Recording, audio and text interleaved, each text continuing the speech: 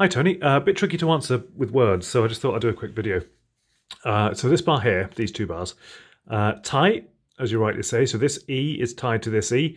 As you know, when you tie a note together, you play it just the once, but for the value of both the notes. And it's within a slur. Now, once slurs get to this sort of length, it's debatable whether they're slurs or phrase marks. In any event, both of them, what they're doing is effectively saying these notes are grouped together. Think of these notes as being grouped together like a phrase of a sentence. So first of all, apply your tie. But second of all, just be aware that overarching everything, almost literally, is the slur telling you to do everything under it smoothly. It's a bit odd that slurs and phrase marks and ties are essentially all just the same symbol.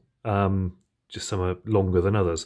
But on this occasion, just apply the tie, but play everything under the slur or the phrase mark smoothly. Whether it's a slur or a phrase mark at this length would come down to personal argument, I think. Same here, so apply the tie, but everything underneath it play smoothly.